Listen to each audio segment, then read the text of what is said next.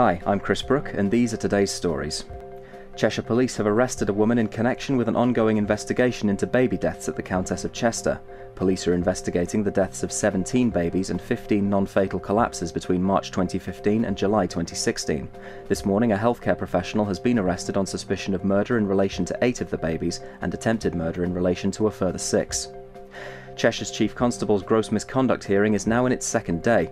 The hearing reopened yesterday after being adjourned in April, after an unsuccessful attempt to have it thrown out. Simon Byrne is accused of bullying and humiliating staff. The allegations, which he denies, date between May 2014 and March 2017. Yesterday, the panel heard evidence from the acting Chief Constable and Chief Inspector. Cheshire Fire and Rescue Service say they're concerned by an apparent rise in deliberate fires in Ellesmere Port. In the month of June, there were 19 fires in the town that are believed to have been started deliberately, mostly around the Stanley Grange and Bunbury Green areas. That's twice as many as in May. Last week, there were also 12 fires in Runcorn believed to have been started deliberately.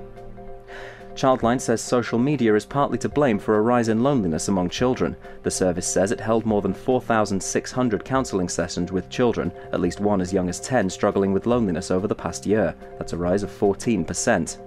And the NHS is starting its biggest recruitment drive ever today. The drive will try and get as many 14 to 18-year-olds as possible to consider a career in the health service. It will cost £8 million, and it's hoped it'll fill tens of thousands of vacancies. That's all for now. There's more on your radio. Goodbye.